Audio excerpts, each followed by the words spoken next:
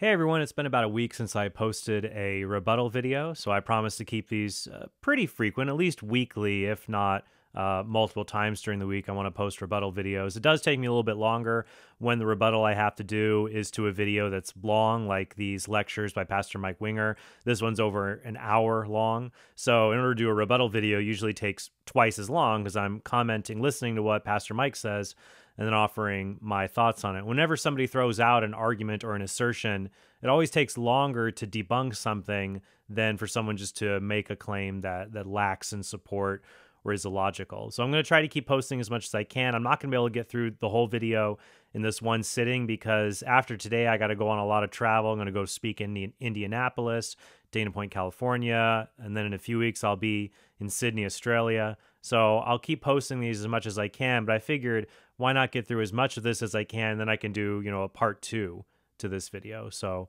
why don't we, let's jump into it right now. Let's make sure we got our volume. Well, alrighty then. And here we go. Yes, there's a difference between the Roman Catholic Church and Catholics. Catholics are individuals, they have individual beliefs, they may or may not agree with the church on different areas, and they may or may not be saved depending on their personal trust in Jesus, and so we approach them as individuals. But the Roman Catholic Church is a little bit of a different thing. It has doctrines that are specific, that are detailed, and my contention is that disagree with the Bible. Now, the foundation of this doctrine that the Catholic Church teaches is actually, well, it's one particular thing. The Roman Catholic Church is based on one pillar. The whole church is built on one solid pillar, that if this pillar fails, then the rest of the doctrine comes tumbling down. And that just a side note, by the way, I'm playing this at 1.25 speed. Last time I did Pastor Mike, I did 1 time speed, which is too slow, and 1.5 speed was too fast. So I like to keep these videos as short as I can. So I think maybe 1.25 will be the sweet spot here. I think it worked with Pastor Jeff Durbin. I'm going to try it here just so you know he doesn't actually talk this fast in real life. But I think it's still reasonable to listen to. Pillar is the Roman Catholic Church's claim to have authority. It's the claim of the church to be able to say, we and we alone can tell you what the truth is about God. That's the claim, because if that claim falls apart, all of a sudden now I'm holding up the Bible and going, let me make sure that what you say is what's in here. But if their claim's accurate, then I can't interpret the Bible, only they can. So it becomes a very important issue. And I would strongly recommend you check out my previous videos, especially the last video I did, because Pastor Mike's kind of rehashing some points he made in that video, such as the church does not say that only the Catholic Church can interpret the Bible and individual believers are simply not able to interpret. It's not like I read the Bible and then I send an email to the Vatican saying, hey, how should I understand what this means? Catholic biblical scholars interpret the Bible, theologians, priests interpret the Bible all the time. The church has given us guardrails, however, to know specifically where our interpretations cannot go. This is something Pastor Mike would do with his own assembly at his own church where he's an associate pastor at. I'm sure he would say you can reach different interpretations of the Bible, but it can't mean that Jesus isn't God. It can't mean that we don't have faith in God as a Trinity. He'll definitely say, if you read the Bible, Pastor Mike will tell his audience, you cannot read the Bible and come to the conclusion that the Eucharist is truly the body and blood, soul, and divinity of Jesus Christ, no matter what John 6 says. So, he will have that for the people that he serves as a pastor. So the question is, which pastors, as he says, which pastors have authority and which don't? Is it pastors that have a historical pedigree going back to the apostles? Or is it someone like Pastor Mike Winger, who is part of, I'm pretty sure he's part of like a Calvary Chapel church, the church he's a pastor at, which formed out of the 1970s. So who has the historical pedigree? They are based on authority. The Bible is extra, it is not essential. Roman Catholic Church statements are what's essential. This is really important. When a Catholic theologian uses the Bible to try to prove Catholic doctrine, it's just an exercise. It's not that they think they have to. They don't believe they have to use the Bible. They're just doing that to try to convince you, to try to convince others. But the official teaching of the Catholic Church, well, the Bible's important, the Bible's valuable, but only they can interpret it. So in other words, they're the ultimate source. That's the pillar. The Bible is important and the Bible is essential. We both agree on that point. Where the Catholic Church and Protestants disagree is on whether the Bible is the sole source of Christian revelation, that all Christian doctrine is found only and explicitly in the Bible. We disagree about sola scriptura. And as I talked about in previous videos, sola scriptura is an unworkable, unbiblical, unhistorical doctrine. that the church does not simply make up doctrine out of whole cloth without disregard to the Bible or the deposit of faith. Go back to the First Vatican Council. The First Vatican Council put it this way. It said they, previous popes, defined as doctrines to be held those things which, by God's help, they knew to be in keeping with sacred scripture and the apostolic traditions. For the Holy Spirit was promised to the successors of Peter, not so that they might by his revelation make known some new doctrine, which is what the Mormon presidency can do. The Mormons believe that their first president, public revelation is ongoing. Of course it is, because it was given to Joseph Smith in 1824 or 1830, depending on how you count it, 1820. Mormons believe public revelation is still ongoing in their first presidency and the leader of their church. We do not believe that as Catholics. What we do believe is that the church safeguards and expounds upon the divine revelation that it was given, and this includes the development of doctrine.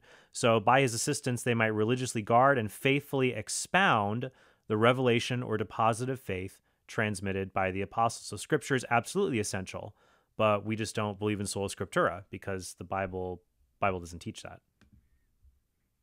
And in this case, I think the emperor has no clothes. And the authority claims of the Catholic Church are really vapid. They end up being very empty. And we're going to talk about that some more tonight. And I'm trying to push through.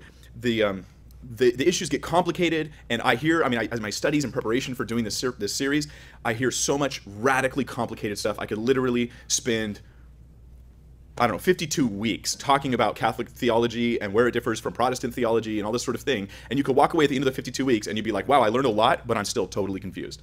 So my goal is going to be to sort of summarize these things and sort of bring them into sort of bite-sized pieces as much as possible to simplify them. And I'm going to lose some details along the way, but I shouldn't lose any truth along the way. I'm just kind of jump to the point, So the Roman Catholic Church bases their case, according to Vatican I, which we referenced, one of the church councils, which we referenced last week, on two passages of Scripture. Their case for their authority, that single pillar that holds up all the doctrine of the church. We declare it, therefore it's true. Well, that pillar is based on two passages. One is Matthew 16. We looked at that last week and showed that whatever it does teach, it certainly does not teach that Peter was the first pope and that the keys of the kingdom equal Catholic authority. That's certainly not the case. We looked at that last week. You could look at the video from last week. And I would also recommend checking out my rebuttal that I did to that. It's linked down here in the description below if you want to check that out. But the church's doctrine is not simply based on two Bible verses. Remember, we don't believe in sola scriptura. We have the historical evidence of apostolic succession and the primacy of the See of Peter, of the See of Rome. And then also several other Bible passages that attest to Peter's unique authority as leader in the early church. I talk about a lot of that in my book, The Case for Catholicism. But it's true that in magisterial documents, there is an emphasis or focus on Matthew 16 or John 21. We'll talk about John 21 here. But these are not the only verses, the only source of revelation from which we derive the doctrine of the papacy and other doctrines that are related to it. But they are important ones, and so we'll get into it here. Last week, if you would like to get into that in more detail. We also showed that the church has not always believed this like the Catholic Church says they did. In Vatican I, it says Matthew 16 has always been understood by the church to giving authority and primacy to Peter above all the apostles, and that's where the papacy came from. The church has not always understood this. In fact, 80% of the time, the church fathers disagree with the Catholic interpretation of Matthew 16. So obviously that's not a consistent belief. Now, yeah, and that source, as I talked about in my previous video, that is a source taken from a heretical Gallican priest named Father Lannoy, who's we don't have his research or citations to see if it's accurate. That even at the time, a converted Anglican priest, I think his name is Father Luke Rivington, talked about how he's just completely wrong and got that source wrong about the nature of the church fathers and the understanding of Matthew 16. So once again, check out my book, Case for Catholicism. But this citation is thrown out there is simply based on bad scholarship done 300 years ago that's not relevant to the debate today. And you can see more discussion of that in last week's video. Today we're going to look at John 21 because it's the other passage. So John 21 verse 15. Now keep in mind, they say two things. This passage is where Jesus is giving Peter primacy over all the other apostles. I'm the one in charge of the church. And the church has always believed this to be the case. So it's not a new teaching from them. It's always been the case. And everyone has always known it, except for a few, perverted people who've twisted doctrine. So John 21 says this in verse 15. So when they had eaten breakfast, Jesus said to Simon Peter, Simon, when the councils, and this is not part of the dogmatic definition of things like papal infallibility, which is what Pastor Mike is looking at in the First Vatican Council, when the councils talk about the historical evidence for these doctrines, they're not making the claim that every single church father articulated that John chapter 21 refers to papal primacy. Not every church father or early Christian witness wrote on these passages, or it's not necessarily something that they brought up. But those who did write on it, and made a point to show the relationship between this and the primacy of St. Peter, they do make this connection. And that's important to point out and shows the antiquity of Catholic belief about the doctrine of the papacy. So we'll get to John 21 and then deal with some of the allegations Pastor Mike makes in regard to that. Son of Jonah, do you love me more than these? He said to him, yes, Lord, you know that I love you. He said to him, feed my lambs. He said to him again a second time, Simon, son of Jonah, do you love me? He said to him, yes, Lord, you know that I love you. He said to him, tend my sheep. He said to him the third time, Simon, son of Jonah, do you love me? Peter was grieved because he said to him the third time, do you love me? And he said to him, Lord, you know all things. You know that I love you. Jesus said to him, feed my sheep. Now, the Catholic teaching, which I read last week to you, I won't read those long quotes again, is that in these words, feed my lambs, tend my sheep, feed my sheep, that in these words, Jesus gave Peter primacy over the other apostles and basically the papacy. It exists now, Jesus institutes it, and it's in this passage. Now, the first thing you notice in this post-resurrection passage, Jesus sees Peter after his 3 times denying, and then he's sort of reinstituting Peter as a follower and as a shepherd and a minister of the sheep. But what you notice is this: whatever Jesus is doing here, this says nothing about a papacy. I mean, you would never read this if you didn't know about the papacy. You'd never read the Bible and come up with that doctrine. It just would never happen. It would never occur to you. It's completely artificially, foisted upon the scriptures, pushed onto the Bible. We need clear teachings, not vague implications, especially when someone's claiming to have authority over the entire world. One point, as I mentioned in my previous videos, don't give Pastor Mike a hard time about papacy, saying papacy instead of papacy. I pronounce things differently than a lot of other people, so that's not a big deal here.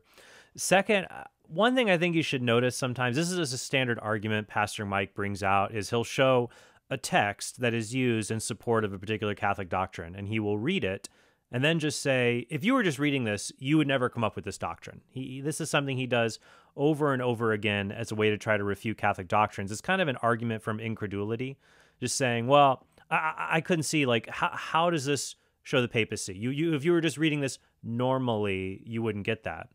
Well, the same thing can be said about a lot of Protestant doctrines. You could say that if you just read the Bible, and you were not thinking of the doctrine of eternal security, that you can't lose your salvation, I could easily say anyone reading the Bible with its clear warnings about how salvation cannot be lost, you would never just come to that. And it's true, nobody came to that until the time of John Calvin in the 16th century, because when people read the Bible, the idea that salvation could not be lost simply does not jump out of the text, because there are clear warnings that it can be lost. Or if you read 2 Timothy 3:16 through 17, we talked about that in the previous video, talking about how all scripture is inspired, that these 2 verses are used to shore up the Protestant doctrine. They essentially are the Protestant doctrine of sola scriptura. And I can make the same argument Pastor Mike does, saying, if you just read these verses, if you were in the 1st century reading Paul's letter, you would never get from 2 Timothy 3:16 through 17, the Bible is your sole source of authority. All revelation is found explicitly and only in the Bible. Oh, and by the way, the Bible is without error, and the Bible is a specific canon of these books. The New Testament contains these 27 books and no others.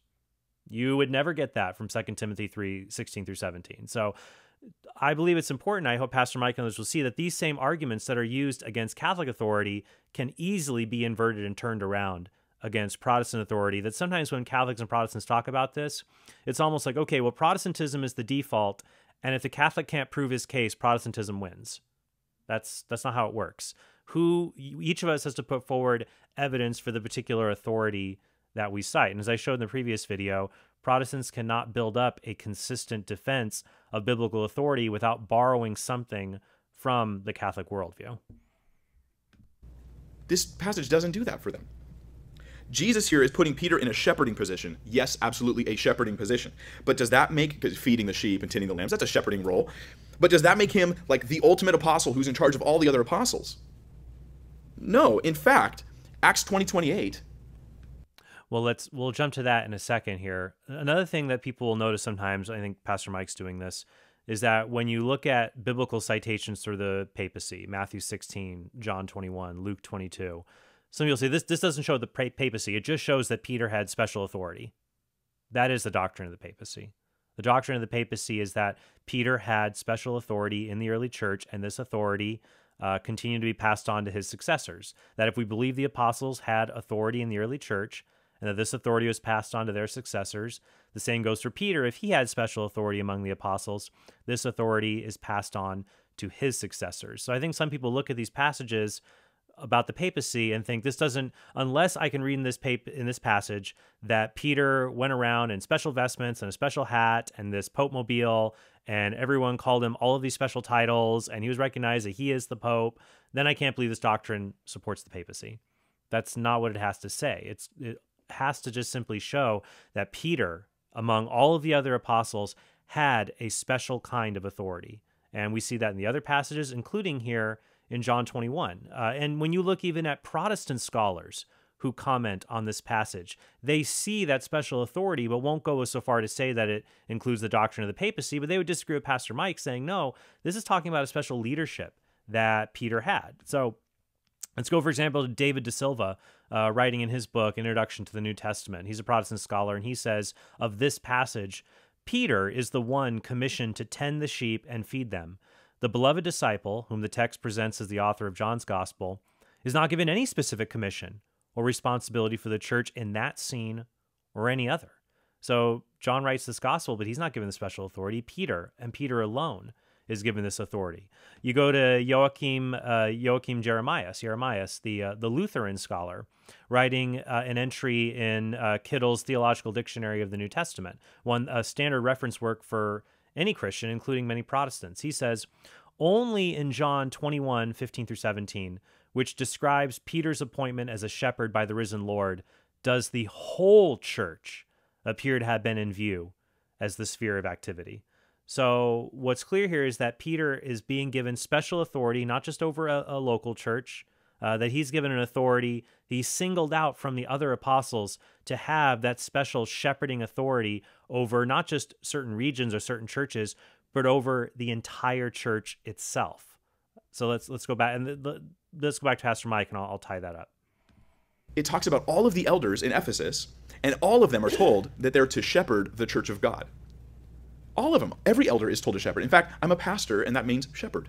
That's what my goal is. That's what my job is. I'm to tend the sheep and feed the lambs and minister to the body of Christ. So this role is a really generic role, this shepherding thing. So is this papal, this call? Is he now the chief of all the apostles? Okay, let's go to Luke chapter 22. Saying that Peter is shepherd over the entire church does not mean the church has no other shepherds. Act 20:28 refers to other priests, other bishops being shepherds over their flocks.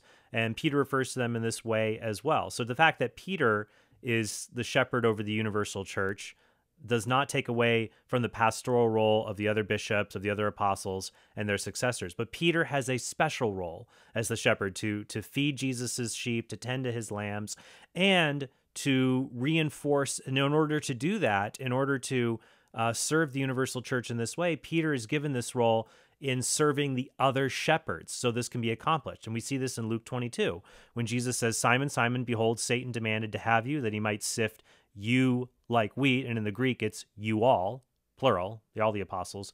But I had prayed for you, singular. Jesus only prays for Peter because he's singled out for this special role, that your faith may not fail. And when you have turned again, strengthen your brethren. So that's Peter's role here, that there are, of course, all of the apostles and their successors are the shepherds over Christ's church. But Peter has that unique role that we see in Luke 22 and John 21 as strengthening his brethren for the flock, for the entire church of Christ. Actually, Peter never even thought of himself this way. In 1 Peter 5, verses 1 through 4, I'll read to you. Here's Peter writing to other church leaders. And notice he doesn't introduce himself as his eminence or his holiness or anything like that. He just simply says, the elders who are among you, I exhort, who am a fellow elder and a witness of the sufferings of Christ, and also a partaker of the glory that will be revealed. And here's his exhortation to them. Shepherd the flock of God which is among you. So they're shepherds too. Serving as overseers, not by compulsion, but willingly, not for dishonest gain, but eagerly, not as being lords. Okay, so this argument essentially says that Peter is not the Pope. He did not have special authority because he refers to himself as a fellow priest. Pastor Mike will go on to say, he doesn't say, I as a Pope instruct you all to do this, or I as chief of the apostles, chief shepherd of the church instruct you to do this. He just says he is a fellow priest. That is not an argument against the papacy or Peter's role in the early church for a few reasons. First, we should notice that Peter is speaking in authority to all the other shepherds. So he has a special authority to tell all of them how they ought to conduct themselves, which is indirect evidence of the special office he has in directing all of them in the early church. Second, of course, Peter is not going to give himself lofty titles. He's not going to do that because the theme of 1 Peter is humility. To be humble, to be a humble servant. Just a few verses after this, Peter says to them, clothe yourselves, all of you, with humility toward one another, for God opposes the proud, but gives grace to the humble. So when Peter says, I, a fellow elder, presbyteroi, from which we get the word priest, he's practicing the very humility that he's telling the others that they should model. But in saying that he is a fellow priest, he's not taking away from his apostolic authority or his unique authority he had in the early church. St. Paul does something similar. Paul says in 2 Corinthians 3:6 and Romans 15:25, he describes himself as a diakonoi, or practicing diakonos, that he serves or is a servant. And that corresponds to the office of deacon in the early church. In Ephesians 3:8, he even says that he is least of all the saints. But that wouldn't take away the fact that he had authority as an apostle that 99% of the early church did not have. He says he's the least of all the saints, which is everyone in the early church. All Christians he identified as saints, using the term saint to mean one who is set apart from God, different from how we use the term saint today, typically in reference to canonized saints who are in heaven. But saints also in the biblical sense can refer to any holy person who is baptized, part of the family of God, who is set apart by God. St. Paul said he's the least of all the saints, but that didn't take away from his role as being one of the apostles and having leadership in the church that almost everybody else did not have. And finally, this same language, popes use this same language today when they talk about themselves, especially when they address other priests. So a year ago, Pope Francis gave a letter to priests to celebrate the 160th anniversary of the death of St. John Vianney. I'm pretty sure St. John Vianney is the patron saint of priests. And in that letter, Pope Francis says he addresses it to all the priests who serve me as Pope. No, he doesn't say that. He says, to my brother priests, dear brothers, and he refers to priests as his brothers to indirectly say that he is a fellow priest because the Pope is a priest. The Pope is a bishop. That's who he is. He is a fellow priest among them, but given a very special role to serve them and be a servant to them, to correspond to when Jesus said in Luke 22 that the apostles said to Jesus, who's the greatest among us? Jesus never said, there is no greatest among you. He said, the greatest among you shall be a servant. So there will be a greatest. Known not because he lords it over people, but because he serves the church of God. And that's what we'll get into here when Pastor Mike takes from 1 Peter, when Peter says to other priests and elders, the presbyteroi, not to be domineering over their flocks. I may be a pastor and a shepherd, but I am not your boss. And hopefully that makes you happy.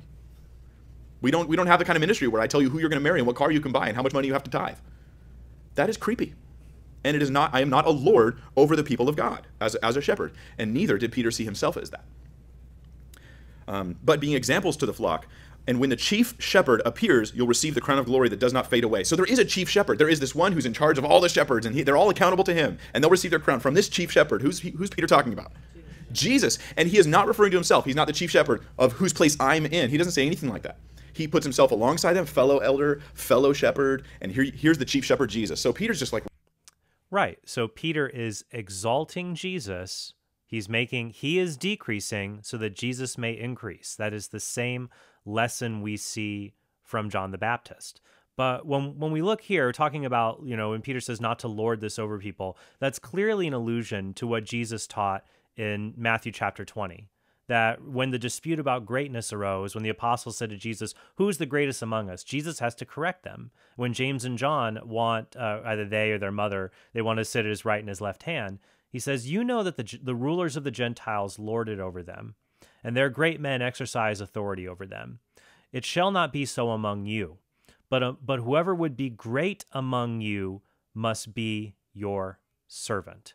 And so then that segues into when we see the parallel in Luke chapter 22. Notice you often lose this in Bible passages because there's a header here.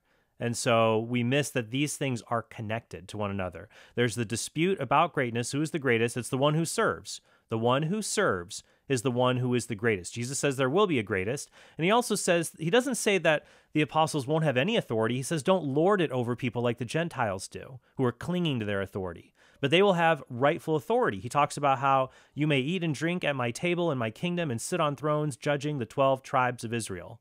So from that, imagine this isn't here, then Jesus turns to Simon Peter as part of this same discussion and says, all you guys are ones who are going to lead, you're going to judge. The greatest among you shall be the servant. And guess what? Who's the one who's going to serve everybody?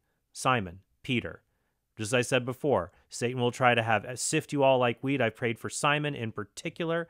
And when you have turned again, strengthen your brethren. You will serve them. When you have turned again, so go back to John chapter 21. Turn from what? Jesus predicts you're going to Peter, I tell you, Peter, the cock will not crow this day until you 3 times deny that you know me. Jesus knows Peter will deny him. When Jesus turns from that, he's to strengthen his brethren. When does he turn from denying Jesus 3 times? In John chapter 21, he affirms Jesus 3 times, and there Jesus confers on him his authority in the early church and his role to strengthen his brethren, the other apostles. So it all fits together in this way, and just looking at it bit by bit does not take away from the foundations of the doctrine of the papacy in the primacy of Peter that we clearly see in Scripture, and even other non-Catholic scholars see in Scripture. You read J.N.D. Kelly's history of Christian doctrine, early Christian doctrines. He says that Peter was the undisputed leader of the early church, and Kelly is an Anglican scholar. Right in line with all the other leaders. That's how he sees himself. The one unique difference is he was a witnesser, or a witness of the sufferings of Christ. He actually was walking with Jesus and saw him, and they later were not. But that, of course, can't be applied to the Pope either, because he has not been in that situation. Neither have I. Now, do you know this? That they say that the church has always interpreted this passage in John 21 as referring to Peter as the Pope. But no early church writing, none, interprets this as some sort of papal proclamation to Peter. Not even one. The earliest interpretation where someone says that this is papal in John 21 is from 680 AD. Over 600 years later. Then someone finally has the idea that this is papal. And who is it? Pope Agatho. A very self-serving claim for his own power to increase by tying it to this scripture. By the time of the Council of Trent in the 1500s, by the time then of Vatican I in the 1800s, I think it was 1870, all of a sudden now it's like actual Catholic infallible teaching that this has always meant that and everyone's understood it, but that's demonstrably false. Really what's happening is like 3 times Peter denied Jesus and 3 times Jesus reinstates Peter. Okay, Pope St. Agatho in 680, I can beat that by over 400 years. Go to the writings of St. Cyprian of Carthage. St. Cyprian of Carthage, he talks about an easy proof for the faith. He says there is easy proof for the Catholic faith and its unity and its apostolicity. And he says there's an easy proof, Matthew 16, and then John 21 is his proof. Because to the same Peter, Jesus says after his resurrection, feed my sheep. And although to all the apostles after his resurrection, he gives an equal power, yet that Jesus might set forth a unity in the church, he arranged by his own divine authority the origin of that unity as beginning from one. So that's just not the case, that understanding John 21 was seen as an evidence of papal primacy was not seen as only in the 7th century onwards. We can go back to St. Cyprian of Carthage, even before, which is long before the Council of Nicaea and Constantine, and is part of the ante-Nicene church, some of the earliest church fathers. And there's more details there. There's a lot more in the passage, but that's the context. Peter did not claim to be the Pope. He's not treated as the Pope. He didn't wield the power of the papacy. If Peter wasn't the Pope, how can his successor be the Pope? If Peter's not the Pope, nobody is. There is no Pope. It's important that the Catholic Church ties their authority to Peter. They have to tie it to something. And so they tie it to Peter. It's important to make that connection. But even in the book of Acts, chapter 15, we get this council, the first council of the church. They gather together to deal with the issue about should the Gentiles observe Old Testament laws about dietary restrictions and should they be circumcised, all that kind of stuff. The council decides against this, and they say, no, no, no, this is not the gospel that's been revealed to us, and yada, yada, and they send a letter out. But what's really interesting is to notice this. This council is in Jerusalem, which is where Peter is. He's in Jerusalem. Peter speaks at the council, and he proclaims, hey guys, remember when I went to the centurions, I went to the Gentiles, and the Holy Spirit fell upon them, and this and that. Obviously, he doesn't need them to get circumcised to be saved. He filled them with his Spirit before they were ever circumcised. And so he speaks up. But then, the one who makes a decision is James. Peter's there, but James is the one in Acts 15 who makes a decision and says, I judge thus. And then he says, we'll write a letter, we'll do this, such and such, and then that's what happens, that's what's done. So Peter, while he has certainly a very important role, and he certainly was a mouthpiece in a lot of cases. He seemed to be the public speaker, partially because he was just impetuous and would talk a lot. Okay, let's talk about Acts 15 and whether this provides evidence that Peter did not have a special authority and primacy in the early church. So Acts 15, in verse 7 of Acts 15, it tells us that after there had been much debate about the nature of the inclusion of the Gentiles in the church, Peter rose and addressed the assembly. In that same verse, he recounted how God made choice among you that by my mouth the Gentiles should hear the word of the gospel and believe. So Pastor Mike kind of quickly rattled off how Peter recounted how God gave Peter divine revelation to communicate to all the others. So here at the council, we see that Peter is giving a dogmatic declaration. He gives something that is a dogma, an unchanging, infallibly defined teaching of the church related to the inclusion of the Gentiles. This is that the gospel is not meant for Jews alone. It's meant for everyone to be part of one universal church. Now, James, who was the local bishop in Jerusalem, he concluded the council with a pastoral proposal that he said that I have decided thus that it would be good for Christians to abstain from blood and from meat sacrificed to idols. You don't want to cause scandal with other Jewish Christians. So if there are Gentiles who eat meats, who are used to eating meat sacrificed to idols, we don't want to cause scandal to our Jewish brothers and sisters. So as a pastoral proposal, we're going to say Christians cannot eat meat sacrificed to idols. So while Peter gave a dogmatic, unchanging definition of the faith, a dogma, James gave a pastoral proposal or a discipline that can change. And we know that it changed because just a few years later, St. Paul allowed the Christians in Corinth to eat meat that was sacrificed to idols. So Acts 15, what we see here is that Peter ended the debate about the issue at hand by revealing divine revelation in an infallible way, and James proposed a pastoral proposal that St. Paul later amended. So Acts 15, rather than showing that Peter did not have special authority, actually reinforces the special authority that he did have at that council and at the early church. As you'll see in Scripture, he just kind of, a big mouth Peter, some people call him that. I would not use such a slur against Peter. I think Peter's an awesome guy. I think he's an amazing man. I'd love to just sit and just listen to the guy talk and teach and just be around him. I think he's amazing just to be able to be like that. If I could be around all the apostles, I don't think I'd say anything. I'd just sit there and be like, you guys talk, I'm just going to listen. I would love it. I mean, amazing guy. But he's not seen as the leader of the church universal in the book of Acts, even years later. So yeah, when all else fails, when the Bible doesn't teach the papacy, when the Bible doesn't teach certain peculiar Roman Catholic doctrines, although there's many good Roman Catholic doctrines, I mean the Trinity and the respect towards the Word of God and the belief in so many different things, so much of the teaching about salvation is accurate and right. So much is good. But where they deviate, what's uniquely Roman Catholic, that stuff, when you can't find it in the Bible, when you can't find it in the Scripture and you can't teach it with the Bible, you run to the early church fathers. And that's what I also want to make sure I get here. Let's see. I think I have some other verses. By the way, when it comes to Peter's authority in the early church, Pastor Mike's saying, well, Peter is just loudmouth Peter, and that's why he shows up so much. He didn't have a special authority in the church. Maybe he just talked a bunch, and that's why his name is mentioned so much. That's not the case. We see even more evidence for Peter's primacy and his authority in the church. Here's an example.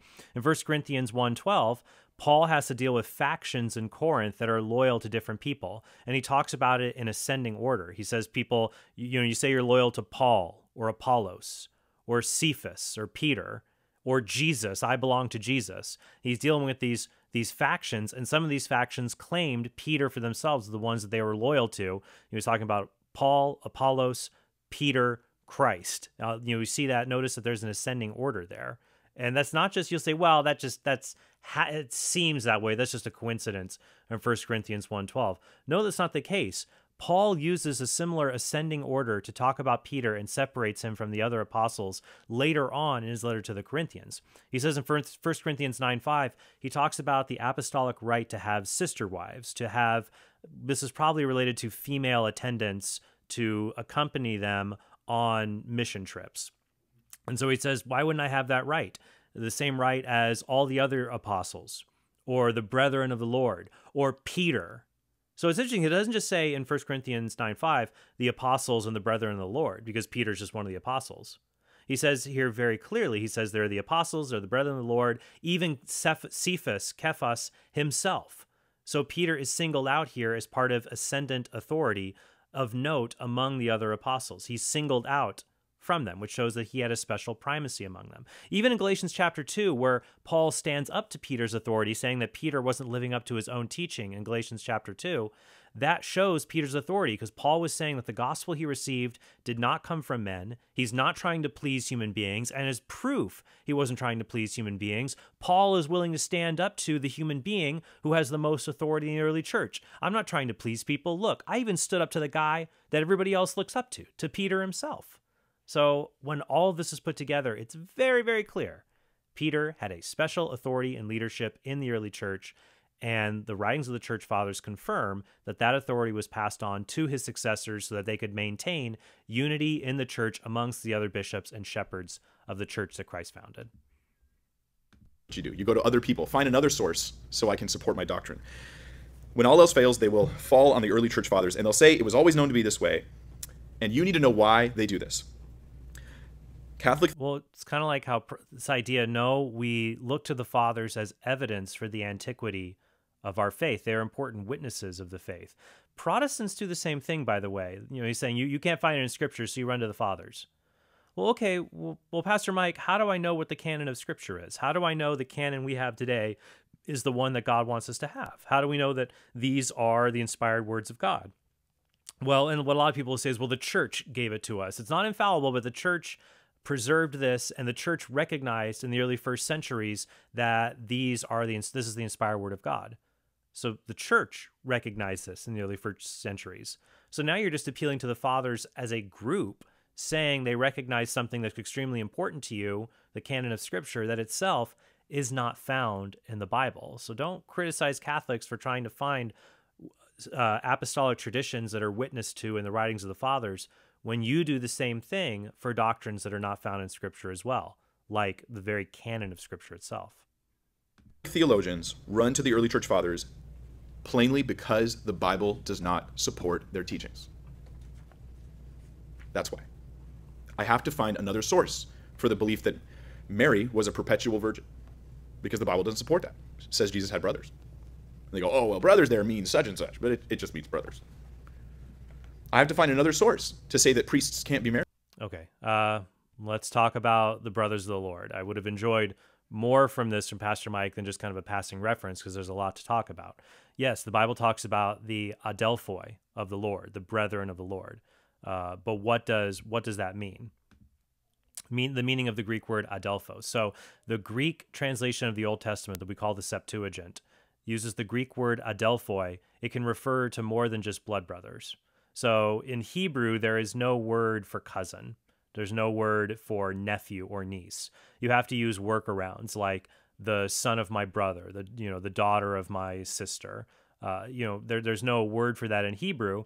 And so speakers of Hebrew, people who speak Hebrew and Greek, they will use the same Hebrewisms in their own Greek writings. If you're bilingual, you do the same thing. I know people who are fluent in Spanish and English, and sometimes they speak Spanglish, which is kind of a mashup of the two. So in the Greek translation of the Hebrew Old Testament, the Septuagint, it uses the Greek word adelphoi, which Pastor Mike says just means blood brother, having the same biological mother and father, to refer to the relationship between Abram and Lot, who were uncle and nephew. Lot was Abram's nephew, not his brother. The book Tobit, so the deuterocanonical book of Tobit, it talks about how the relationship between Raguel and Tobit, they're cousins. It uses the Greek word for cousin, anepsios, but it also uses the Greek word adelphoi, brother. So it uses brother and cousin interchangeably, because adelphoi could mean an extended relationship that was not a blood brother. You say, well, that's the Old Testament, intertestamental literature. Well, if we go to the New Testament, the word for sister, adelphe, in John 19:25, it says, standing by the cross of Jesus were his mother and his mother's sister, Mary, the wife of Clopas. Well, who is Mary, the wife of Clopas? Is she Mary's biological sister? Richard Bauckham, who is a Protestant scholar, he says that the word adelphe, sister, so the same as brother, adelpho, I should say, need not mean full sister. The two Marys could be half-sisters, stepsisters, sisters-in-law. So Pastor Mike is just simply wrong. The Greek word adelphe, brother, sister, it doesn't necessarily mean blood brother. It could mean an extended kin. They could be Jesus's cousins. They could be his step-siblings from Joseph's previous marriage. The word does not require that they be blood brothers and thus contradict the dogma of Mary's perpetual virginity. The only time the Bible in the New Testament mentions an idea of people not being married, it calls it a doctrine of demons, forbidding people to get married. And then they'll go on and have doctrines that the priest cannot get married, and it has not borne very good fruit in those lives. It's a wonderful choice if someone makes to be single for the Lord, if they make that choice. But I probably wouldn't be before you right now as a pastor if someone told me that I had to, I was forbidden to be married if I wanted to serve the Lord in this capacity. Well, the Bible does not... Okay, well, let's talk about celibacy now. First, the church doesn't force anyone to be celibate because it doesn't force anybody to be a priest. By the way, celibacy, of course, is a discipline in the church. It's something that can change. It's a discipline in the Latin rite of the church, though in the Eastern rites, in the Eastern Catholic churches, priests are allowed to marry before they are ordained, but they cannot be raised to the level of a bishop. So there are married priests in the Eastern Church. There are married Anglican priests who are admitted on special exceptions to the Western rites of the church. So it is a discipline, but no one is forced to be married. That what Paul is talking about, those who say that marriage is who forbid marriage, that he calls a doctrine of demons, those were the Gnostics who said that all things of the flesh and the world are evil. And so they forbade marriage itself to anyone. But the Bible speaks about celibacy in amenable terms. Paul praised celibacy, for example, in 1 Corinthians chapter 7. He said, I wish that all could be like me. He says that the unmarried man is anxious for things of the Lord. He also mentions people who broke vows of celibacy and incurred a punishment. In 1 Timothy chapter 5, which is where we get the Paul rebuking those who say who forbid marriage as preaching a doctrine of demons, in his letter to Timothy, Paul goes on to forbid marriage to people. He says of young widows who, when they grow wanton against Christ, they desire to marry, and so they incur condemnation for having violated their first pledge. Now, in his letter to the Romans, I think it's Romans chapter 7, Paul says that if a wife's husband dies, she is freed from the marriage bond and can remarry without being an adulteress. So he doesn't condemn remarriage after the death of a spouse, but he does say some widows can't remarry if they made a pledge, their first pledge. If they pledged to not get married again, which was some kind of a vow of celibacy in order to serve the Lord, that Paul recognizes that if you break that vow, you incur a condemnation. So celibacy is not just a discipline, it has apostolic roots itself. So what's ironic here is that this is not even something that's just completely non-biblical itself that's brought up. There are biblical roots here. They're just being glossed over because of a particular Protestant tradition that you find in a lot of Protestant churches where single men are not allowed to be pastors. There's a lot of congregations and boards who will not select someone to be a pastor of their church if he's not married. They consider him unreliable or not competent to be a pastor, and they rigidly interpret things. So what's weird is it's almost like some Protestant churches have a tradition. It's kind of the reverse celibacy rule that you can't be celibate if you want to be a pastor in our church, which is a tradition of men that they have adopted for themselves.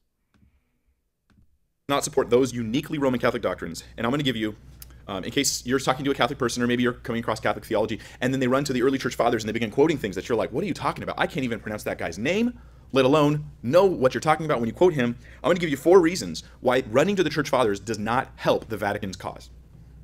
4 reasons, okay? 1, church fathers are not the fathers of the church. It's a fancy name to be called a church father, but when you show up hundreds of years after Jesus, you are not a father of the church. Like when the thing you fathered existed before you, you're not its father. Does that make sense? This should be easy to understand. Church fathers can be any time as late as the 8th century AD. So it'll say the church father so-and-so, and the guy may be writing in 750 AD, 620 AD.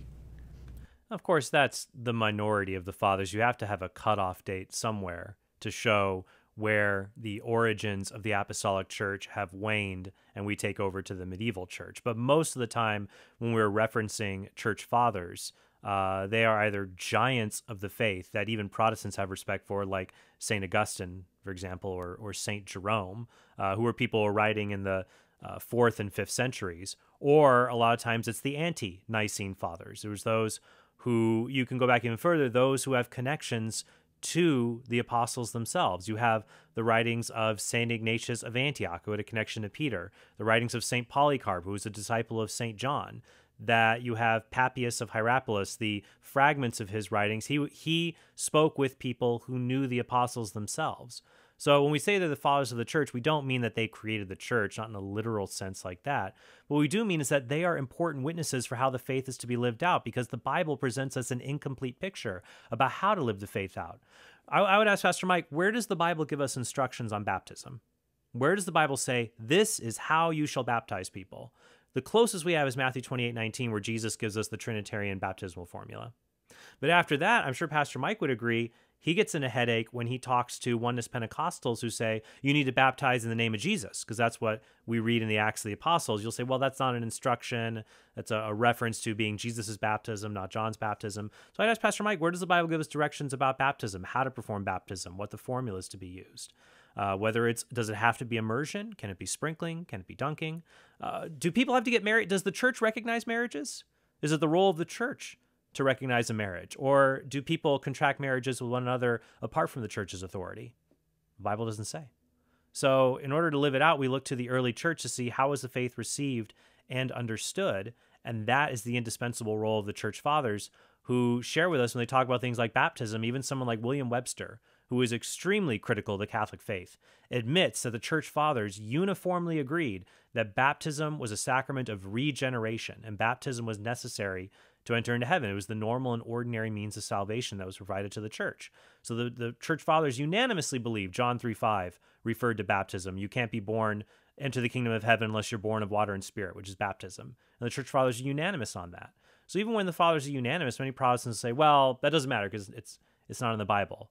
But it's amazing. We're going to ignore what they have received from the apostles so close to them when we're removed so far, thinking that our interpretation of Scripture is better than their, in some cases, unanimous testimony. Boggles the mind. This is way, way, way long after. The book of Acts records the early church, not the church fathers. I don't like using the term church fathers, but because it's used so much, I feel like I don't have much of a choice. If I'm going to talk about these guys, I'll just use the accepted vernacular. But they're not the fathers of the church. That immediately strips away so much of this, like, of the power behind what they say, when you realize they didn't start the church, they didn't plant the church. They came and inherited, ministries and then made statements. And we need to look back further. We need to go to the scriptures. And if you want to see the early church, the actual early church, it's not in 300 AD. It's in 50 AD. It's in 40 AD. It's in the book of Acts, chapter 5 and chapter 10 and chapter 15 and chapter 2. Chapter 30. Just kidding, there's no chapter 30. I'm just testing you. So does that mean the early church did not have the Gospel of John? Does that mean that the early church didn't have the letter of Jude, the book of Revelation? Well, actually, if you're looking at 40 and 50 AD, the early church had no Bible. They had no New Testament. Paul's first letter to the Thessalonians were written in the mid-50s. It had creeds that were being established and circulated. Paul hands on one of those creeds in 1 Corinthians chapter 15. But, okay, well, then never mind. I mean, obviously, we'll look at 80, 90 AD. Okay, that's the early church. But what about the church in, that means in Ephesus and Rome and other places far from Jerusalem? They wouldn't have had all of the Gospels. They wouldn't have all of the writings circulated to them by then. Okay, well, let's look at the mid-century to see what the church looks like. We have to go forward in time from the 40s and 50s to at least by, let's say, the mid-year 150. To say that the memoirs of the apostles had circulated throughout the church. So we have the Gospels and the New Testament documents, even though we have no list of the canon of Scripture at that time, because no one had thought, that was not a part of the understanding of the early church. The early church kept the teachings and preachings of the apostles, the apostolic faith that was communicated by the bishops.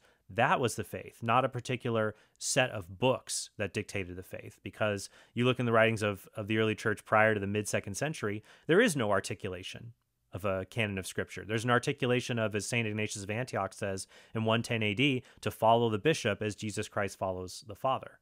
So here, once we get to the earliest enough church that has all the New Testament documents, which Pastor Mike would say, yeah, they got to have the New Testament documents, that's the early church. We also get Justin Martyr's description of the Mass and St. Ignatius of Antioch, both of them describing partaking of the body and blood of Jesus Christ, which is really and truly the flesh of our Savior. So a belief in the real presence of Christ in the Eucharist among these fathers who have an intimate connection to the apostles, just removed by 1 or 2 generations.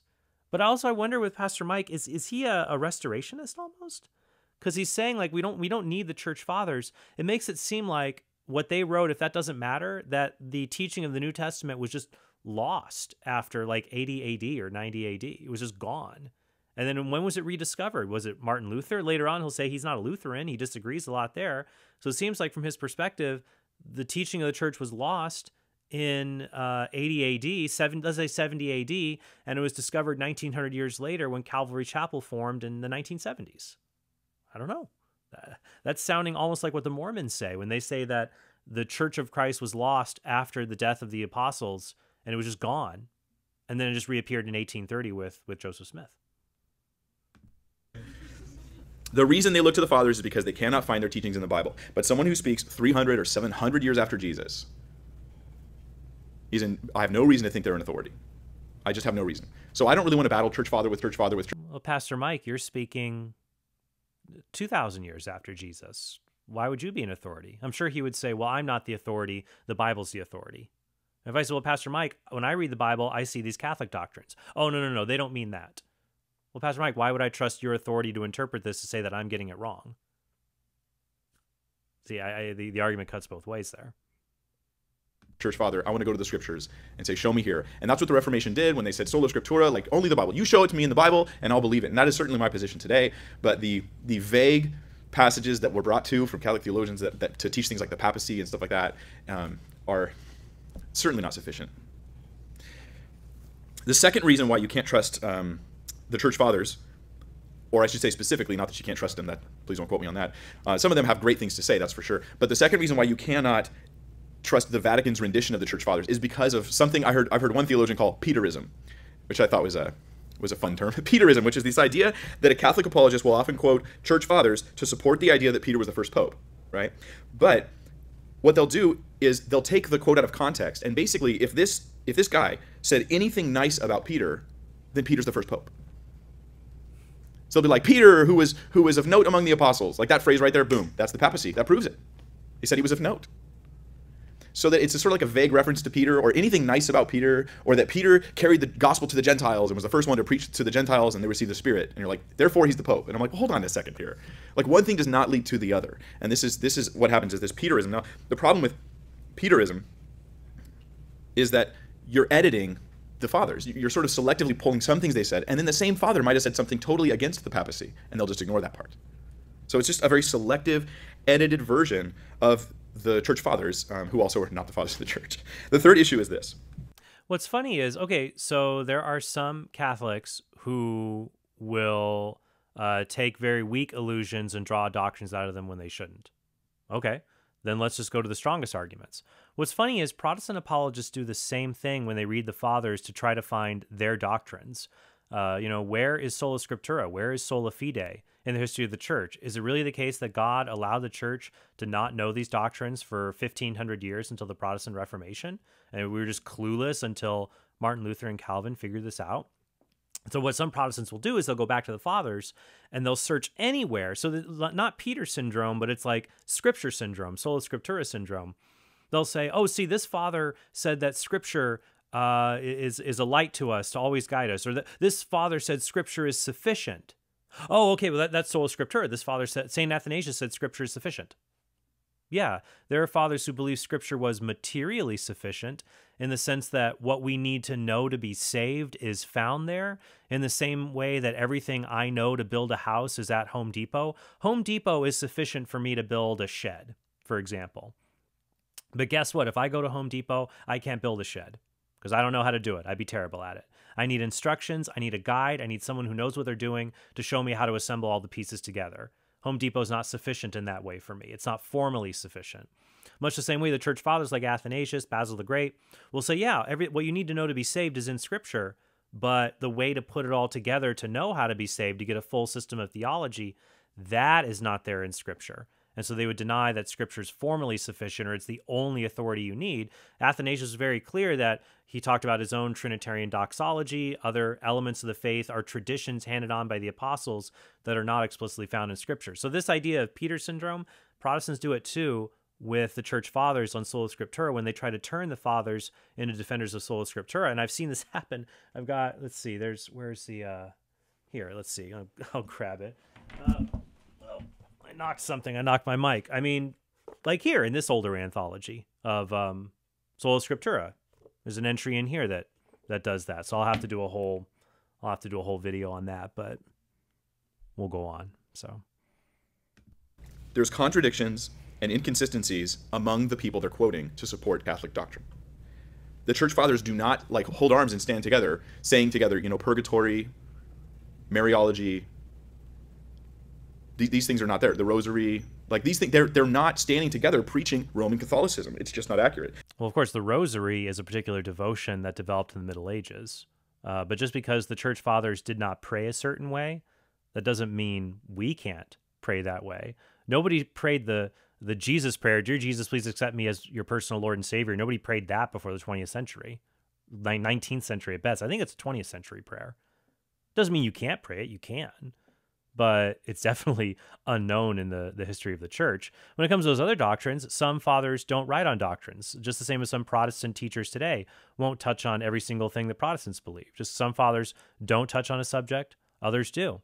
As we'll see later, some fathers do hold views that are at variance with the other fathers. They're not unanimous. They're human beings. They're fallible.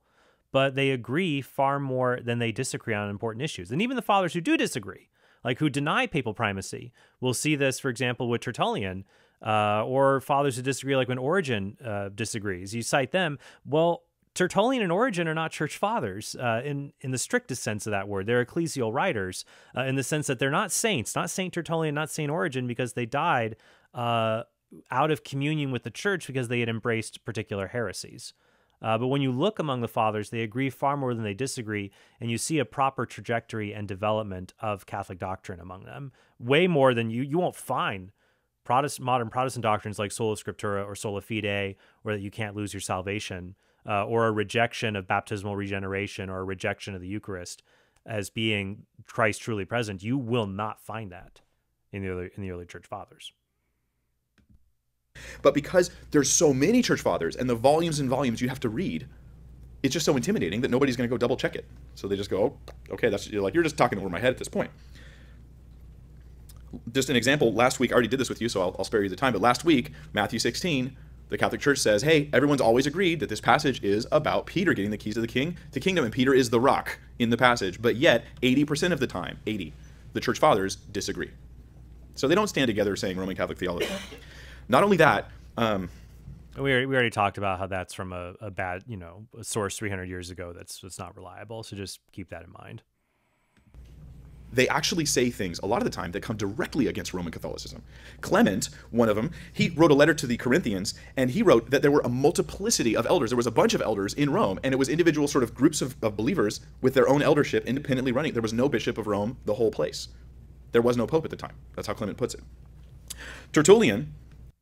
Okay, let's talk about Clement of Rome. That letter written somewhere between 60 AD to 96 AD, written by Clement either when he was the Bishop of Rome, that he would be the fourth Bishop of Rome, the third successor to St. Peter, either when he was Bishop of Rome, or Clement may have been writing the letter of Clement when he was a corresponding secretary, when he was part of the elders who presided at Rome, but he was a corresponding secretary that wrote on their behalf, including for the Bishop of Rome. So there's different ways that we can look at this. The letter of Clement does not say there was no bishop at Rome or there is no pope at Rome. That's not the case. The letter of Clement talks about how Clement is intervening on behalf of the church at Rome for a dispute in Corinth about elders who had been deposed. And so what's interesting is that when the letter of Clement is being written at this time, when it's being written, the Apostle John is still alive. The Apostle John is still alive, and he could intervene. He's near Corinth. He's in Ephesus. And yet the Corinthians don't go to him. They go to the Bishop of Rome. They go to Rome to have this dispute adjudicated, essentially. And so Clement intervenes on behalf of the elders who have been deposed. So here he is. So Clement is intervening in a dispute hundreds of miles away from Rome, talking about, actually in the letter of Clement, talks about how there'll be severe consequences if they do not listen to the advice that is being given in this particular letter. So here, if Clement is the Bishop of Rome in writing, he's using plural language. So some people say, well, this is when Clement was a corresponding secretary writing on behalf of the Church of Rome as a whole, which would include the Bishop of Rome at that time, to give a directive. But if Clement was the Bishop of Rome, I think what Pastor Mike's latching onto is here is that the letter of Clement uses the plural. We ask you to do this. We want you to do that, saying, oh, he's not writing I from his singular authority as bishop. Well, popes all the way up into the early 20th century frequently wrote with the magisterial we. So they used the plural we to talk about themselves and the office of the papacy in general, kind of what we would call the magisterial or plural we. This is something that popes have done all the way up into the 20th century. So either one, it would be surprising to see that Rome did not have a bishop when at around that same time, St. Ignatius of Antioch was writing his letters to the church at Rome, to the church at Ephesus, to the Smyrnians, to the Trallians. And when Ignatius is writing to all these churches, he talks about how there, by this time in 110 AD, there is a monarchical episcopate. There is one bishop. He talks about how follow the bishop of your church where it is presiding. So he's talking about how cities have a singular bishop. And so it would be very surprising if Rome did not have this at this time.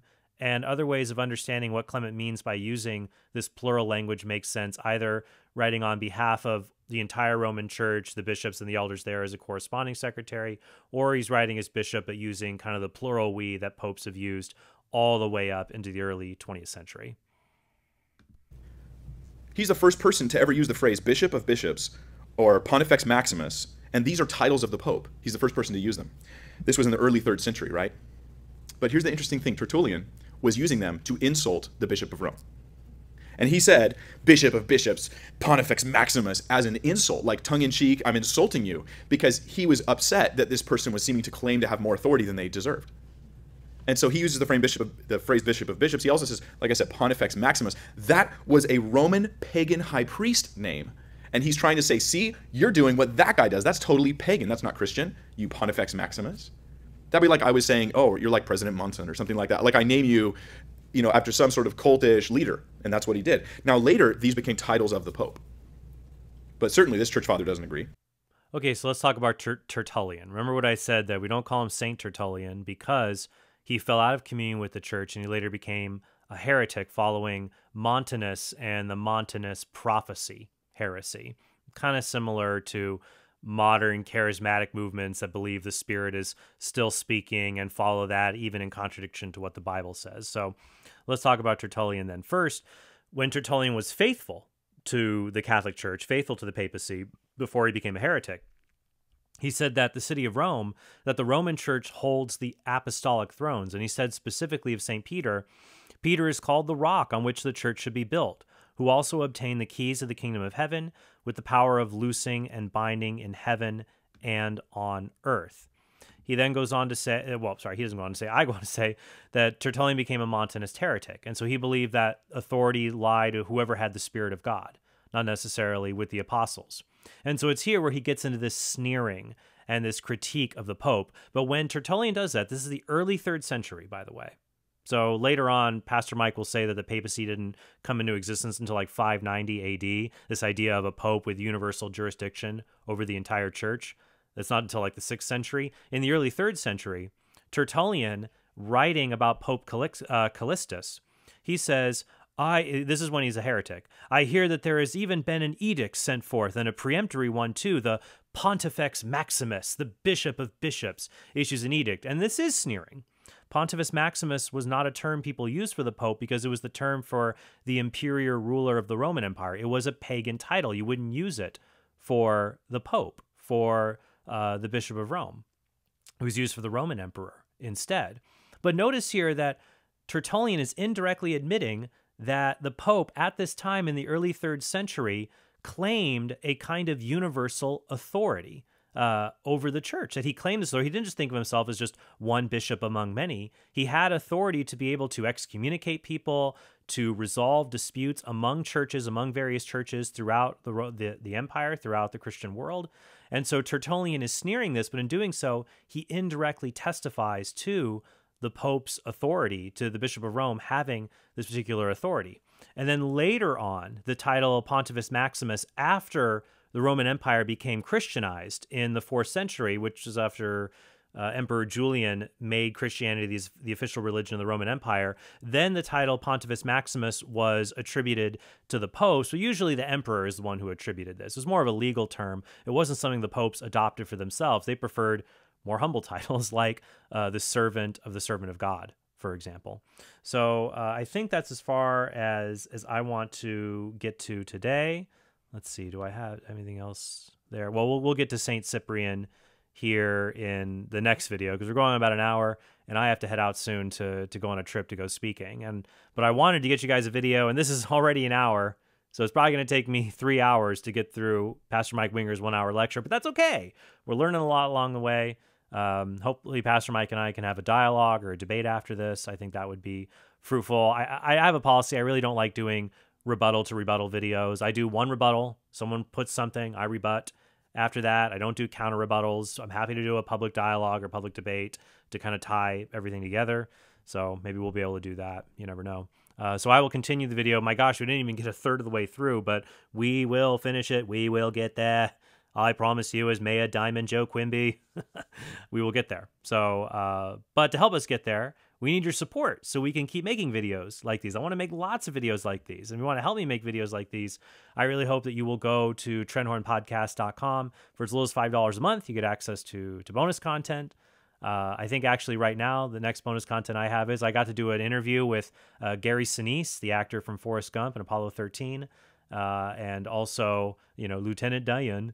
That's going to be coming up here soon, guys. I'm going to release that interview here on YouTube and in my podcast. If you want a sneak peek, if you're a patron, you can check that out, and also get sneak peek in my upcoming book, Why Catholics Can't Be Socialists. Well, can a Catholic be a socialist? The answer is no. Here's why. So help us make these. Please consider supporting us with a monthly gift at TrentHornPodcast.com. It would be highly appreciated. And stay tuned. At least by early next week, I'll get to part 2, maybe even part 2, 3, and 4 of my rebuttal to Pastor Mike Winger on his 3rd video on the Catholic Church. So thank you all very much. Hope you have a very blessed day.